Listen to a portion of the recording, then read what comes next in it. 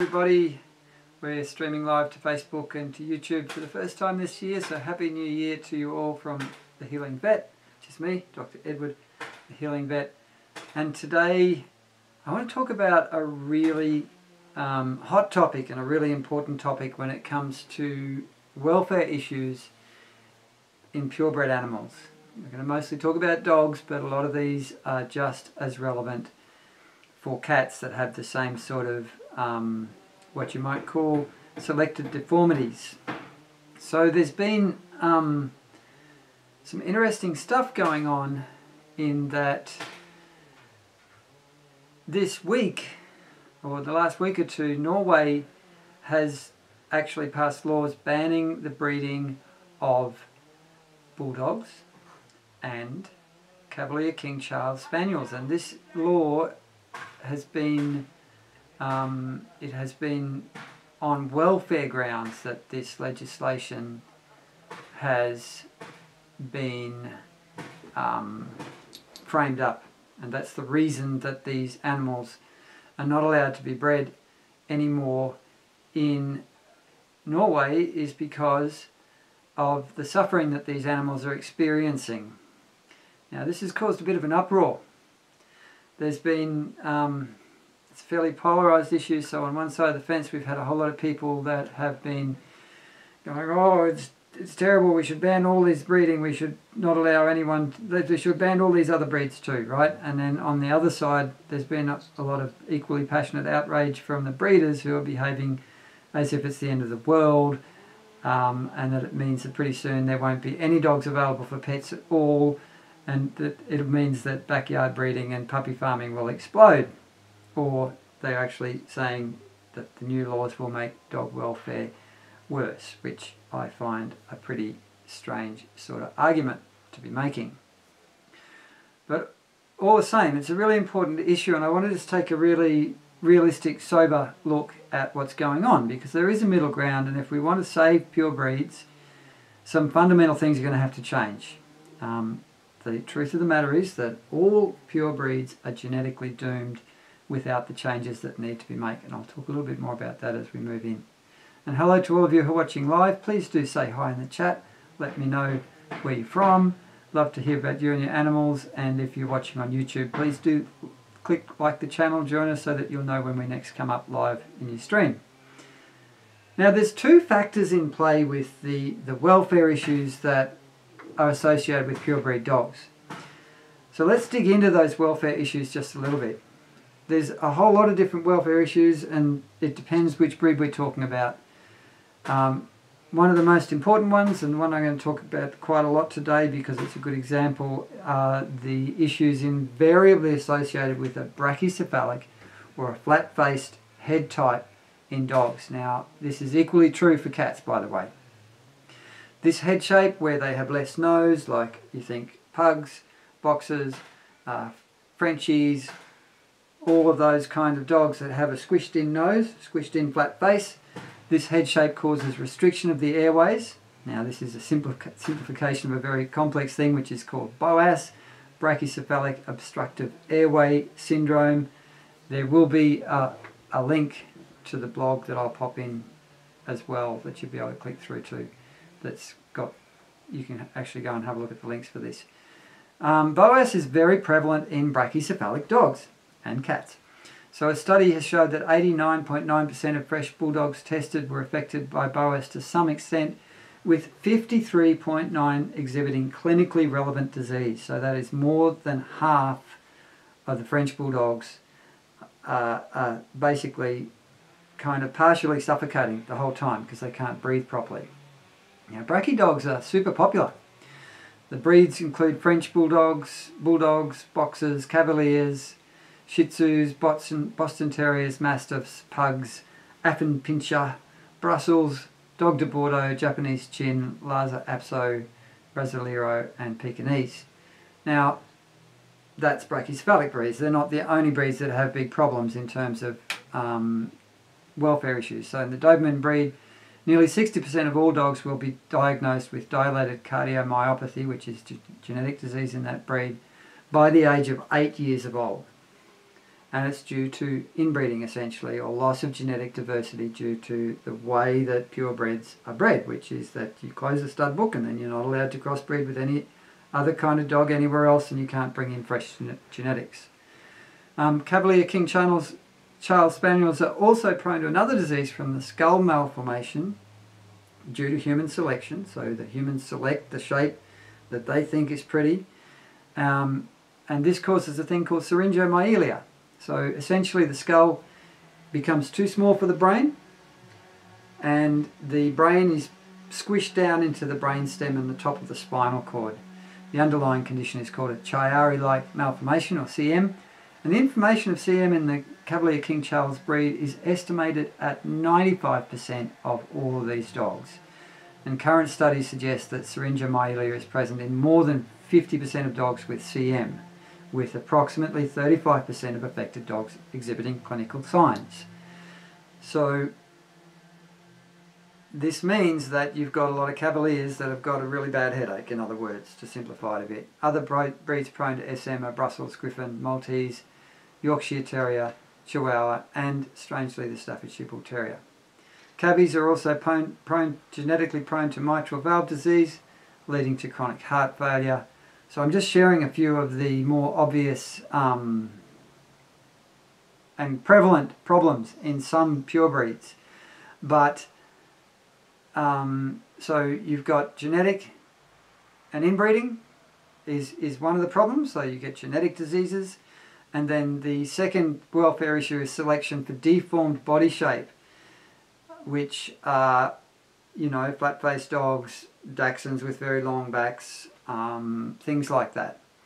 And there's a lot more diseases that I'll just quickly run through a few of. Hip dysplasia, OCD, joint disease, developmental joint disease, entropions of the eyelids, subaortic stenosis, intervertebral disc disease. Dackies are very prone to that. Hypoadrenal corticism, atopy, allergic dermatitis, cataracts, epilepsy, and portosystemic shunt. And there's, in addition to this, there's a whole lot more breed-specific genetic diseases, which I don't have time to share all of them right now. There's a hell of a lot of them. Idiopathic cocker rage, grey collie syndrome, Sheltie progressive retinal atrophy, and canine multiple system degeneration, just a few of these. So there's many other breeds that have individual diseases within the breed that is a big problem. So this is the problem, is that we've got all these dogs that are having welfare issues, suffering, disease, pain, and this is why Norway has passed this law with bulldogs and Cavalier King Charles Spaniels, which are two of the worst affected purebreeds when it comes to these problems that affect their quality of life. And France is presently bringing legislation through their parliament which is going to be a lot stricter than Norway's and going to affect many, many breeds. So it's a big thing. Now these animals, we've got a lot of animals that are suffering, and it's really down to the behaviour of humans, right? Humans have bred these dogs the way they are, the way that humans have selected body types and shapes. All these things are the root of the problem.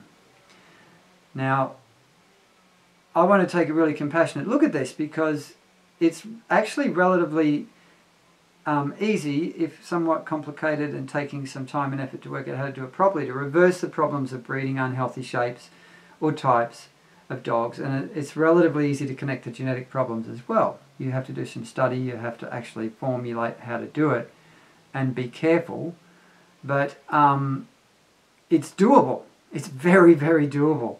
So let's consider the example of brachydogs. To change the shape to make the animals healthier and remove the suffering of BOAS, you simply have to start selecting for dogs with a reasonable amount of nose in your breeding programs. And I mean, beyond that, you have to go to the breed standard, and you have to actually change the shape of the head that's allowed in the breed standard, so that these animals have a reasonable proportion of nose and muzzle compared to the rest of their skull, and their nose is not squished right in flat with huge folds and a complete inability to breathe. So simple in theory, but far from simple in practice, because breeders and breed fanciers love the type, even though it's causing suffering. Now, part of the reason for this is the face shape of brachy dogs is very similar in proportion to the face shape of a little human infant. Human infant, when they're first born, have very similar sort of characteristics, and humans have a hardwired, cute, protect, bonding instinct in response to this actual shape of the dog. So that makes people think, oh, these little brachy dogs are so cute and lovely, because there's a hardwired instinct in us to see the shape of their head and get triggered an emotional response in us, which is a problem, right? And the other thing here is that we then need to talk about the show ring, because the shape of dogs and the breed is driven by the shape of dogs that win championships in the ring.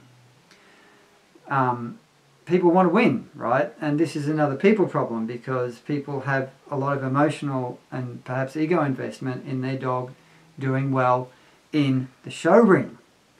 So this leads to a conscious or an unconscious selection bias by the breeders to kind of exaggerate the breed characteristics to the edge of the standards, so that then the dog will just pop a little bit more in the ring, stand out a little bit more, be a little bit different to all the other dogs in a way that makes them look more attractive, and then they get the blue ribbon. So the breeds tend, with showing and the pressures of showing, with this kind of selection pressure from conformation showing and people wanting to win,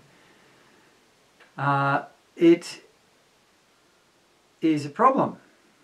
They tend to creep more and more into an exaggerated shape that pushes the boundary of the breed standard more and more to extremes, and this moves the dog further away from a healthy functional body shape.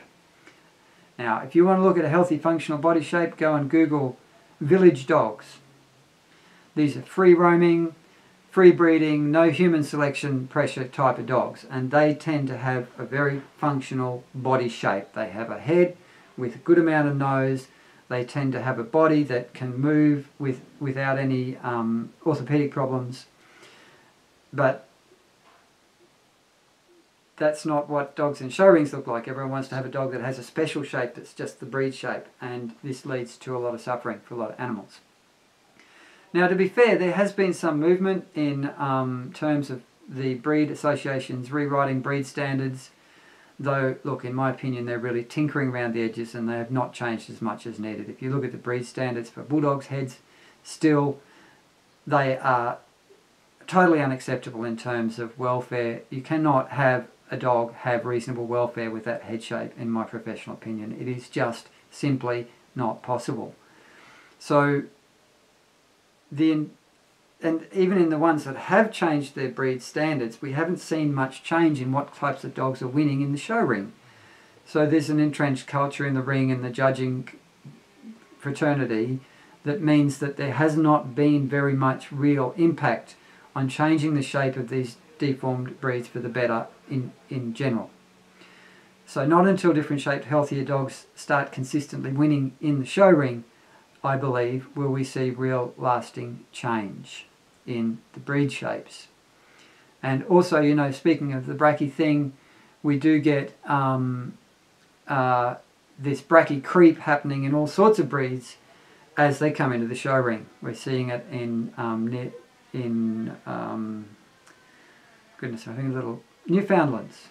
If you look at the shape of them and how it's changed over the last 10 or 20 years, their whole body shape has become a lot heavier and they're getting the real brachy type face with nose folds and a shorter head. So this is something that seems to be happening as an unintended consequence of showing dogs. So that's a big fat human factor, and you know, I'm not wanting to any breeders who might be listening to this to feel attacked, because if we attack breeders over this, they're just going to dig in their heels, and I want to really honour the fact that these breeders absolutely love their animals and have a deep passion for their breeds. And most breeders honestly believe they're doing everything they can to improve the breed, yeah? So it's, I think one of the big problems with showing animals is they don't have to be functional to win in the ring. If you have working animals, they have to be functional to be able to do their job. And I would love to see in all breeds of dogs that there be a functional test for all animals that are showing in terms of conformation. Got Marie, hi Marie, who's going to start training an assistance dog, and she's found a working line breeder. So I'm just checking into the comments here. If you've got any questions or comments, please do say hi.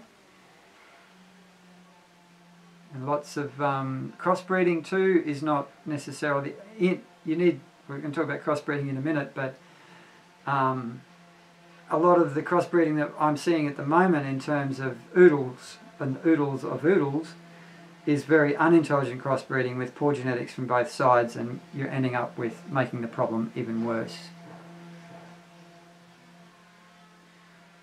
So then we come to genetics. So one is selection of shape. That is number one big problem in terms of welfare issues for dogs. Number two is the genetics. Inbreeding, lack of genetic diversity. As soon as the stud book on any given pure breed is closed, then that breed's genetic fate is doomed in the long term.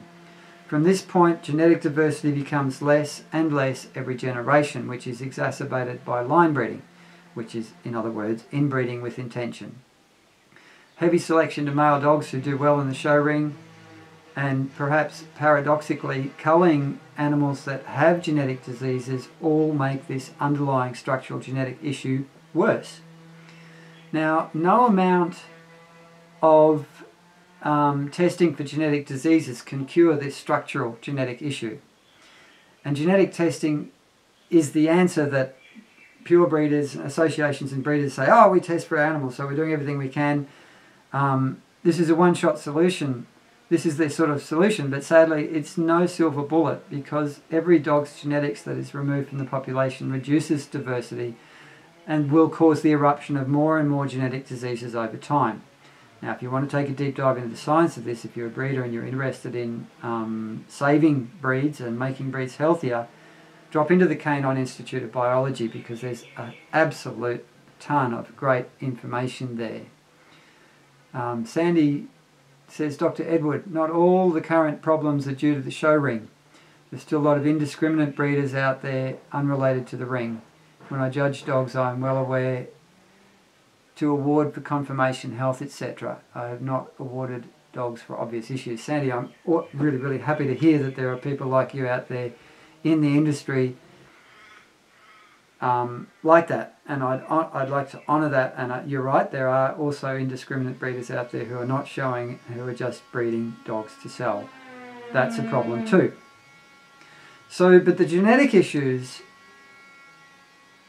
and I will say, Sandy, too, that the show ring is still a big driver of a lot of these problems, because I see breeds going to the show ring and I see their shape deteriorate from a healthy functional shape to an unhealthy unfunctional shape over generations.